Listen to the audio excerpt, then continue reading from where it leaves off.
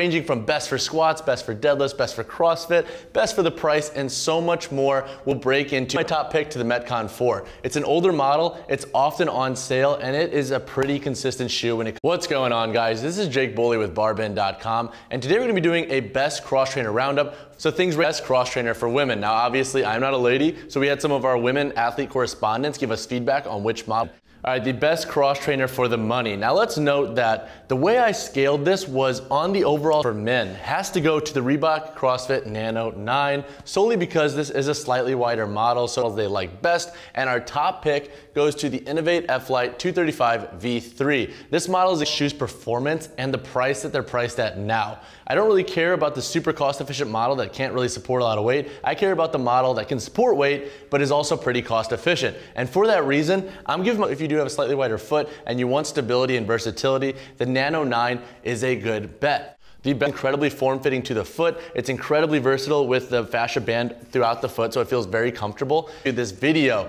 Now, without further ado, let's dive into our first section.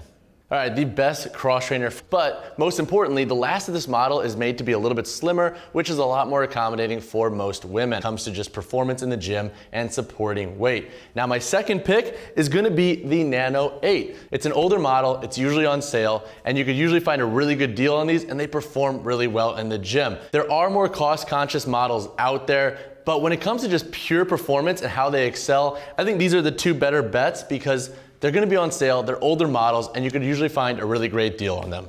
All right, so when it comes to the best cross trainer for CrossFit or more functional fitness workouts, in reality, I think every shoe up here that is a cross trainer can work to support your needs. Every shoe has subtle construction nuances that will make it slightly better for certain activities. However, let's see what the top two are in my opinion. The number one pick is gonna go to the Reebok Nano 9. I like this model because they made the last slightly slimmer, so the toe box is still wide enough to accommodate toe splay, but it does form fit a little bit better if you have a slightly more narrow foot. I love the split outsole and how supportive it is, and I actually like that they put this dual density foam up here because it gives it a little bit of more of an accommodating feel for lighter runs and jumps. Our second pick goes to the Noble Trainer. I think this is a very consistent shoe, and the super fabric outer construction is durable. So if you want consistency, Noble Trainer is a good pick. Now again, it is worth noting that I think every one of these shoes up here can work for cross training or more CrossFit workouts. However, it really comes down to your individual needs and how you train the most with your model.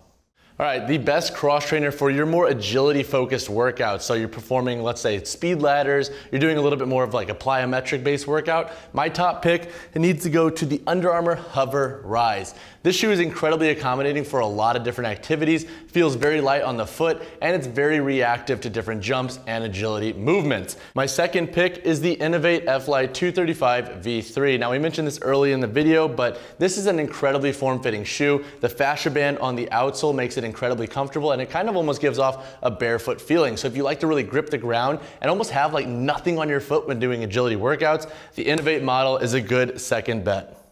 All right, so the best cross trainer for stability is gonna have to be the Nike Metcon 5. The outsole is incredibly solid, and there's a strong TPU layer back here in the heel, so if you're trying to move big weight, the Metcon 5 can support it. Our second pick and runner-up is the Noble Trainer. The outsole is consistent, the midsole itself is consistent, and I really like how this shoe supports weight and gives you a nice, firm, level planted foot when moving any form of squat, deadlift, power clean, you name it.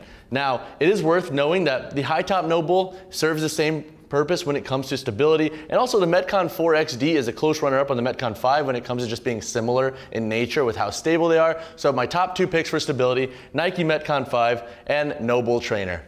All right, the best cross trainer for jumping. Note that this is gonna be more of like your focused workouts, like classes that you're gonna be doing a lot of bounding or a lot of jumping in. My favorite pick is the Mizuno TC01, solely because it's incredibly comfortable and accommodating, especially for jumping workouts. It has COB technology, which is this firm layer of like beads almost, or air clusters in between the outsole and the insole right here, so you can really get a good grip on the ground when it comes to balance. My second pick for jumping is the Under Armour Hover Rise, and similar to how this performs in agility, it's very accommodating and reactive to different movements, and I think it's a great pick with jumping because it's just overall comfortable with absorbing landings. So my top two picks for jumping, once again, are the Mizuno TC01 and the Under Armour Hover Rise.